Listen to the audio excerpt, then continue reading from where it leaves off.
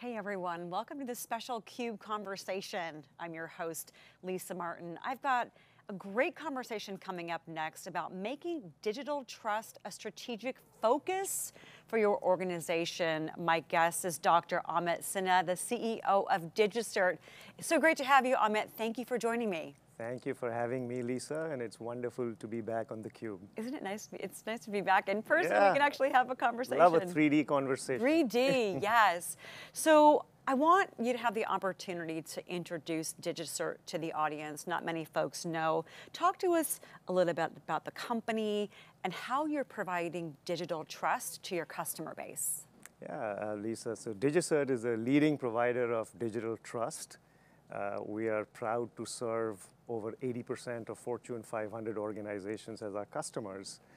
And our customers use our DigiCert One platform to manage trust across their users, their devices, their software, their content.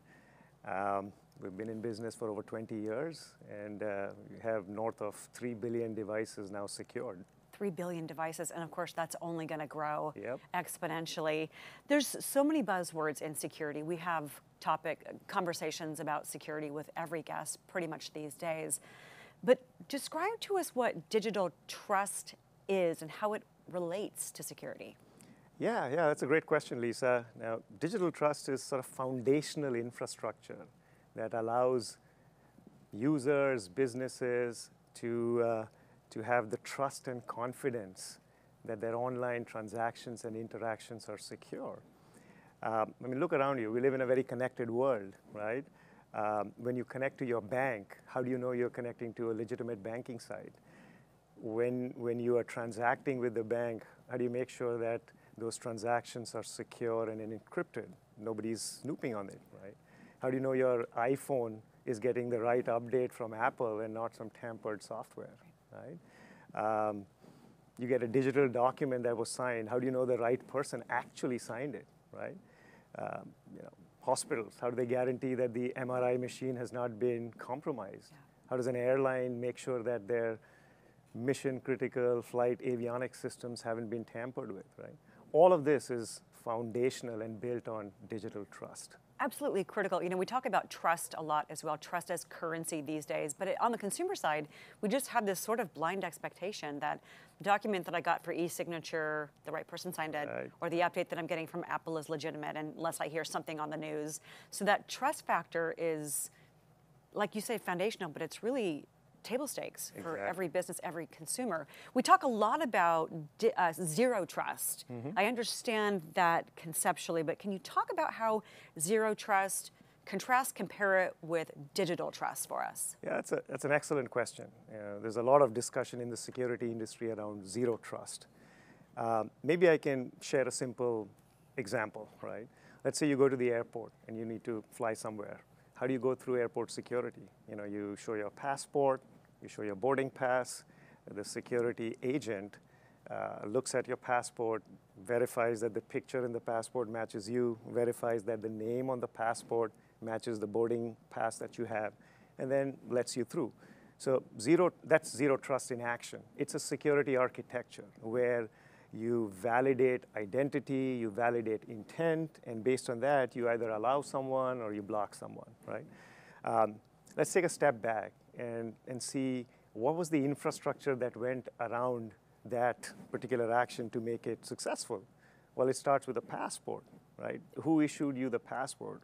The US Passport Office. You showed up at the passport office, maybe showed your birth certificate, documents, and once your identity was validated, you were issued this tamper-proof document.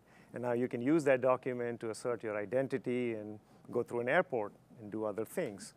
That is digital trust. So think of digital trust as the infrastructure that allows physical identities to get validated, and then you have digital identities that you can then use in subsequent workflows, right?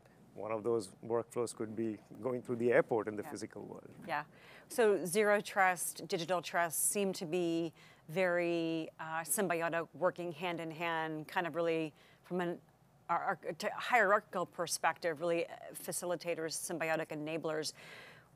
What are some of the challenges that businesses have? That airport analogy was great. I had a nightmare a couple years ago with Passport trying to get to Italy. Didn't happen. But what are some of the challenges that businesses, airlines, hospitals, banks encounter where digital trust is concerned? And how is DigiCert the one that comes in and says, we got you covered, we got those challenges, and we're going to take them off the table? Yeah, I'm glad you latched onto the passport analogy. Sounds like it made sense. Well, just like passports expire every couple of years, digital identities in the form of digital certificates also expire. Typically, publicly trusted digital certificates are valid for about a year. Now, back in the day, businesses had a few web servers, and they installed these digital certificates that were longer lived. And once they expired, they went and kind of renewed it and tracked it on a spreadsheet and managed all of that. Today, when you go to a large organization, they might have hundreds of thousands of these digital certificates across users, devices, servers, cloud workloads, right? And it's a nightmare to manage, right? I mean, imagine you having to deal with one passport. Imagine an organization having to deal with hundreds of thousands of this, right? And these digital certificates are getting shorter and shorter in duration. And when certificates expire, they cause outages. I mean, any business you go to, they'll say, hey, some critical service or system was down because a cert expired, right? As a matter of fact, Elon Musk recently tweeted saying that the entire Starlink system, the SpaceX broadband satellite internet system, was down because a digital certificate on a ground station had expired. Right? So these outages happen, but it's not just outages. Security breaches have happened because digital certificates have expired. One that comes to mind is Equifax, where I think about 150 million user accounts and information were compromised, and the root cause was a digital certificate that expired on a critical network security device, right? And these outages can cost tens of millions of dollars to large organizations. So what more and more people are realizing, particularly businesses, they need automation. They need a centralized way to manage all of these cryptographic identities across their organization. And what DigiCert provides is our DigiCert One platform, and it comes with things like Trust Lifecycle Manager, where all your identities, all your digital certificates across devices, servers, content, users can be discovered, managed, and automated without a human in the loop, right? So it really cuts down outages, reduces your attack surface, and the risk of security breaches. That's so critical because we've seen in the last couple of years alone the massive rise in security breaches, whether it's, and so much of it's human error. You talk about the challenge of manually managing hundreds of thousands of security certs that probably have a huge variety of expiration dates. Yep. It's managing that at scale and dialing down the risk has to have automation. It seems like that's not a, well, it'd be nice to have. We have to have this. And we did a quick survey at DigiCert and found that 47% of users said they will switch their vendors when their trust is broken. Yes. So it's not just a security issue, it's also a revenue impacting issue because your customers stop trusting you. Right? Oh, churn is one of the easiest things. You said nearly 50% of people would say, I would leave. Yeah. Brand reputation, it can be absolutely critical, catastrophic if that trust is broken. Let's talk about the consumer side for a minute. Yeah. We all have, I've lost count of how many smart devices I have in my home. I'm doing a remodel right now, so there's going to be more. But when we think about consumers, we're cooking in the kitchen and we're asking the one with the girl's name, to play certain music or how many ounces in a cup or whatever it happens to be. And we're not thinking about the security aspect of that. But the White House and the Federal Communications Commission recently announced the cybersecurity labeling program for smart devices to protect consumers like you and me. This is the U.S.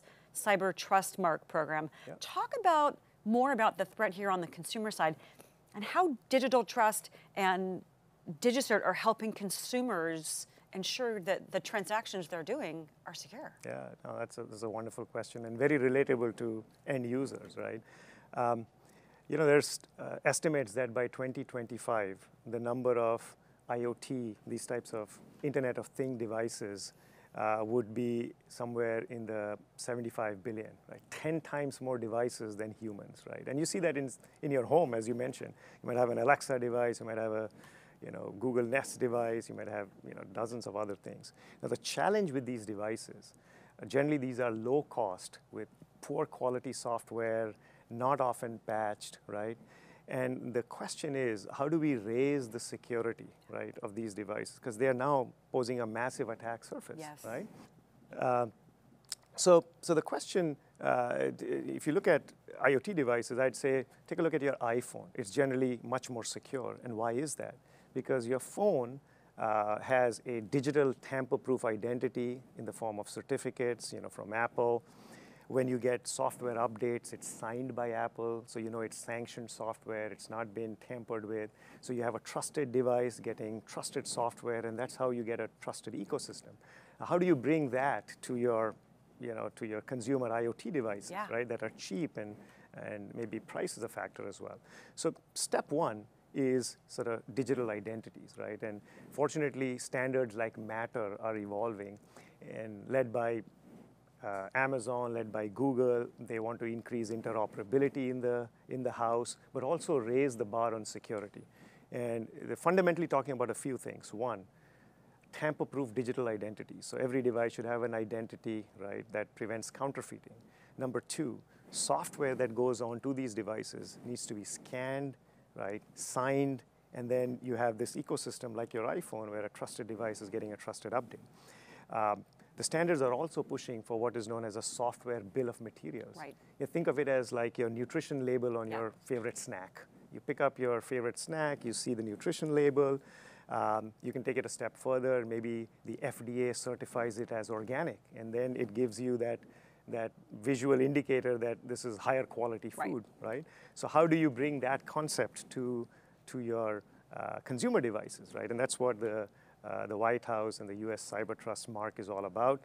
Trusted device, trusted software with a software bill of materials telling you what's inside this, and with a visual mark, the US Cyber Trust mark, kind of like organic, saying, hey, consumers can make an informed choice that this is a more secure device. Right, and that's something that I think probably a high percentage, just thinking off the top of my head here, of people never once think about with their phones, with a thermostat, a doorbell, and we see so many crimes being caught on doorbell cameras and being released publicly, but it's something that consumers need to have because, like you were saying earlier, from a trust perspective, from a brand reputation, from a revenue impact perspective, for any organization, whether they're dealing with a consumer or not, it is absolutely foundational these days.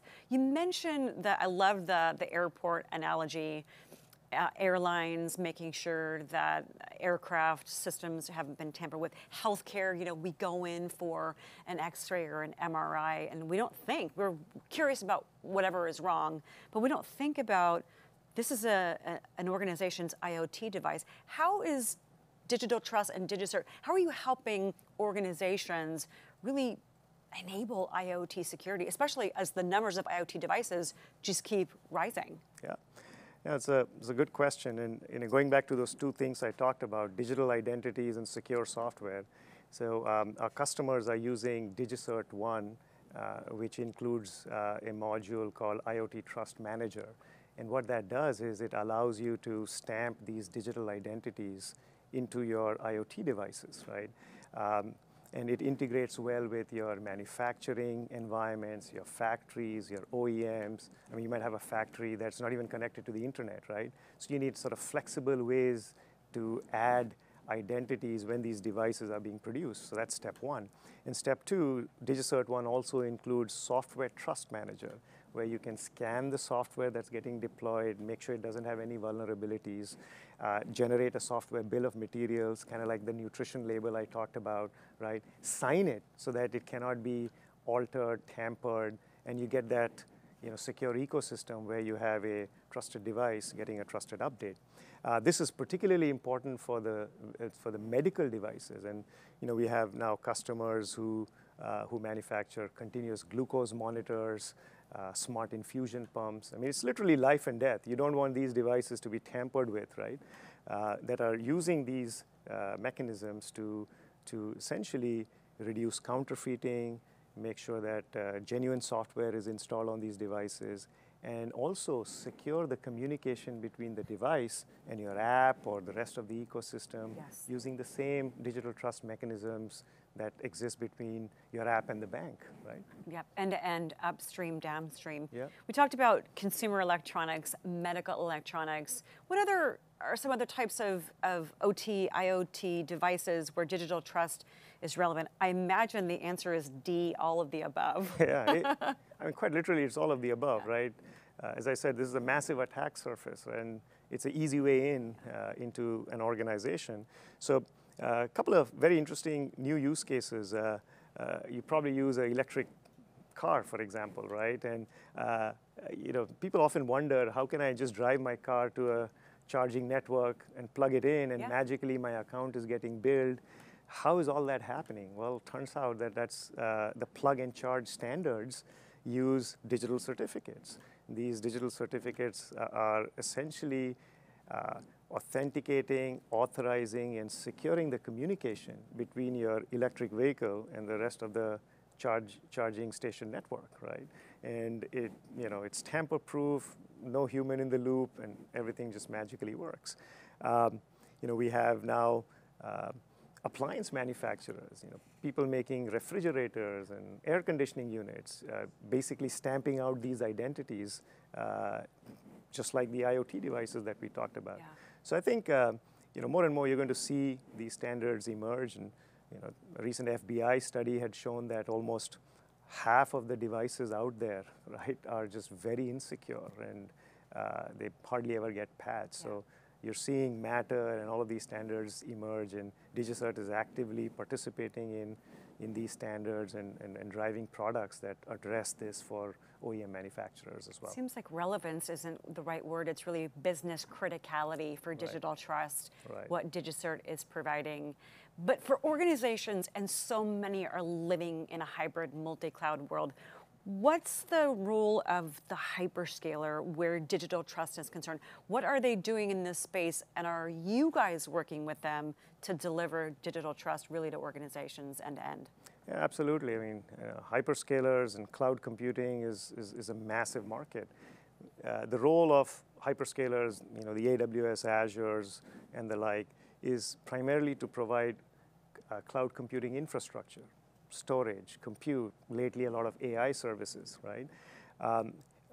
They're not really focused on validating the physical identities of domains, of organizations, of users, and then issuing them digital certificates that they then use to on that cloud infrastructure. So, today if you go to AWS or Azure and spin up a server and get a digital certificate, more likely than not, it has come from DigiCert in the background. So these hyperscalers use central or certificate authorities like DigiCert in the background to generate those digital identities. We recently signed a deal with Oracle. Customers who use OCI, Oracle Cloud Infrastructure, can now get native DigiCert services within their environment as well. And Oracle has some pretty interesting features like sovereign national clouds, right? There might be big governments or entities that don't want their trust boundary to go outside. They want it to be in country. So it really helps, in that type of scenario. And then across the world, I mean, with folks like Microsoft, we have very deep partnerships. Lots of enterprise customers use Office 365. Yeah. And the SMIME certificates that are used to authenticate and encrypt email communication often come from DigiCert.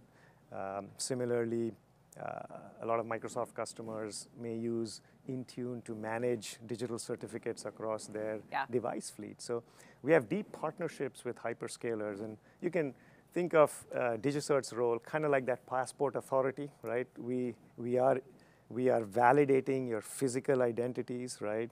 Checking to make sure you are who you say you are, and then giving you tamper-proof digital identities. Then you leverage on your hyperscalers whether it's cloud workloads or other services. I love that, really kind of opening the hood, and there's DigiCert in there really enabling digital trust across the hyperscaler environment. You talked about AI. We can't these days have a conversation that doesn't talk about Gen AI. Talk a little bit about what DigiCert is doing in that area. How are you using Gen AI? Like, it's under the hood, the passport authority that you talked about. Give me the sense of the role of Gen AI in that context. Yeah, like many progressive organizations, we use Gen AI to improve efficiency within the organization, whether it is AI-powered support chatbots or AI-based contract review systems. We also have developers using AI copilots to increase their coding efficiency.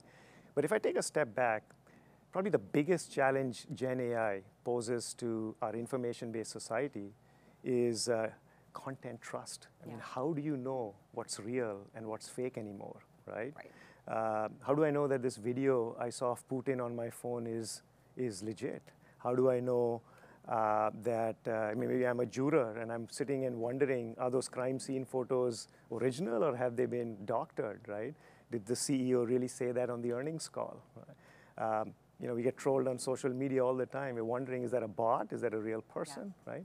So, Gen AI has experts worried, right? It can be used to spread misinformation, to tamper elections, to propagate scams, generate counterfeit identities, ruin reputations of celebrities with things like celebrity porn, right?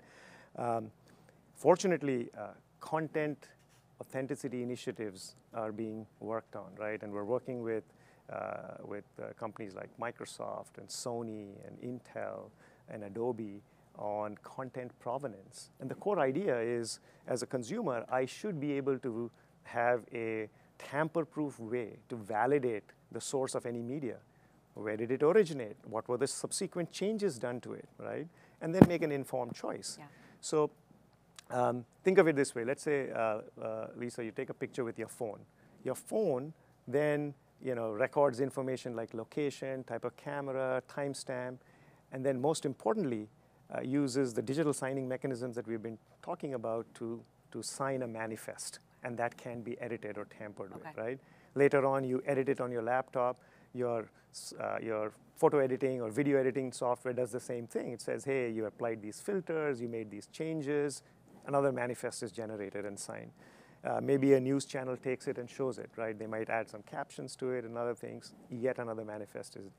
All of these manifests are cryptographically bound to the original media package. So when I consume it, I can see, here's how it originated. Here are the changes, right? And I think this would play a huge part in generative AI. And DigiCert, along with the PKI industry, will have a central role in content provenance.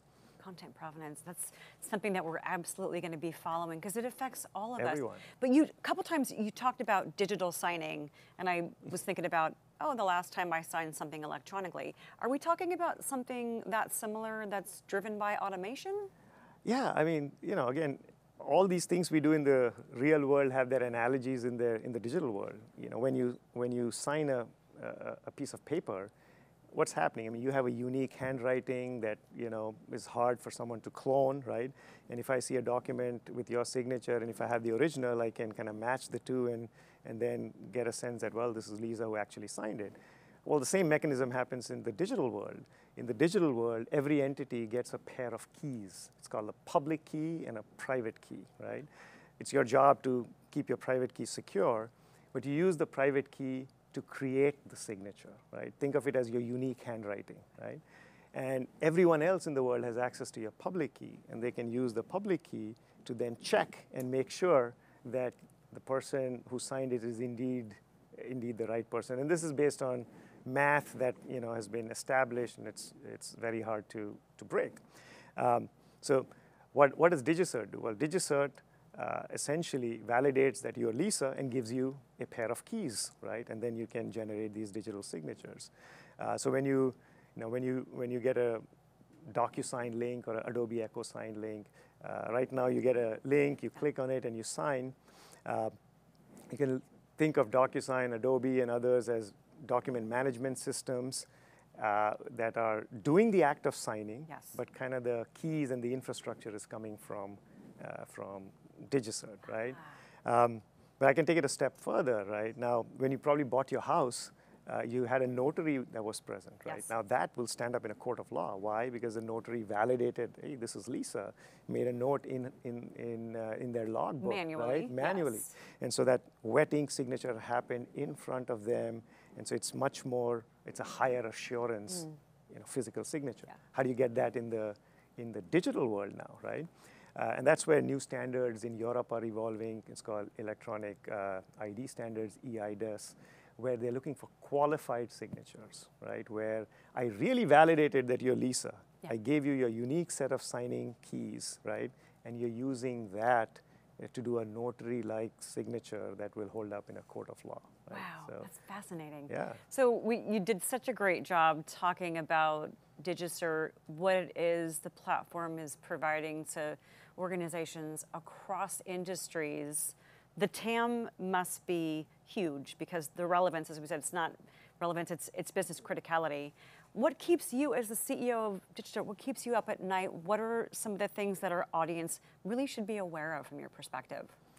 Yeah, I mean, one thing that keeps me up at night is quantum computing. You know, last weekend I watched the movie Oppenheimer, right? And it's about Oppenheimer bringing quantum mechanics to the US and then becoming the father of the bomb. It's taken several decades, but now we have quantum computers, and you have Microsoft and IBM and Google. They're all in a race to announce faster and more stable quantum computers. And they can really revolutionize things like drug discovery and climate modeling, and also take AI to the next level. But it is a double-edged sword. Yeah. Those same very powerful quantum computers can break all of cryptography, all the digital trust that I talked about. It could be like I'd say an extinction level event, right? It needs almost a Manhattan Project style effort, right? And some people call it Y2Q, years to quantum, as just like Y2K. Yeah. But what is the fundamental problem? Well, the fundamental problem is that the authentication and encryption mechanisms that are used by current cryptography are based on math problems like factoring very large numbers that are incredibly hard on even the best computers that are available today, right? So it might take, a very powerful computer, say, 1,000 years to break a current cipher. The same cipher can be broken in a couple of hours. Wow. On a reasonably large, stable quantum computer. And that's because these computers have these spooky properties of superposition and entanglement that you and I would have a very hard time understanding in real life, but it gives them massive parallel processing capabilities, right? So imagine what happens if suddenly your phone backups are broken, enterprises, their cloud backups are broken, right? Or unauthorized people have access to it. You might have a digital contract that someone has now changed. Your communication on the internet is no longer secure. Anyone can eavesdrop, right? So it is an extinction level event for digital trust. Fortunately, now people are working on it, right? So in fact, the White House and President Biden recently issued a national security memorandum instructing government agencies to move their cryptographic standards to what they call PQC, post-quantum computing, Okay. right? And DigiCert's working with the National Institute of Standards and Technology, NIST, the IETF, the Internet Engineering Task Force, to bring these PQC standards to fruition. Yeah.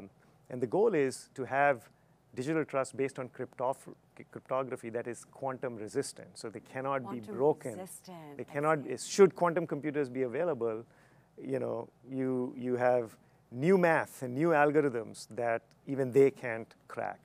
But what does that mean to organizations today? Right. Right.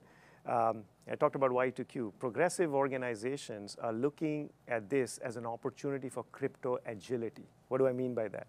Now I talked about you have tens of thousands of these certificates and cryptographic assets across your organization. Step one, you need an inventory, right? Tell me, what machines, what devices have what type of algorithms. And step two is all the management and automation. So should I have to swap all of these certificates with post-quantum, right? I have the infrastructure in place, so I don't have to do it manually. Right. Otherwise, it would just kill the organization, right? Could be catastrophic. Catastrophic. So, I mean, DigiCert is working on a lot of these post-quantum computing standards, and we also have our Trust Lifecycle Manager platform, which is part of DigiCert 1, that is enabling organizations to discover, to manage, and to automate all of these cryptographic assets across their organization. Discover, manage, automate, absolutely critical. Last question, Dr. Sinha, for you is, if you had I'll say a billboard on, we'll say we're in Silicon Valley, we'll say Highway 101, you know where all those electronic billboards are, and it was about DigiCert, what would it say? What's that mic drop statement from your perspective? Well, I think, mic drop, what I'd say, first, thank you for having me, right? I think digital trust is so fundamental and critical, and DigiCert is kind of an anchor, a root of trust on the internet for making all of this happen. You know, beyond that, what I would say is, you know, we've built this amazing business around core company values like customer obsession, awesome innovation, relentless execution, and exceptional collaboration. And we're really grateful to our customers and partners for giving us the opportunity to be of service to them. Yeah. If you're interested in digital trust, you know, look us up. There are plenty of opportunities for builders and sellers in the organization.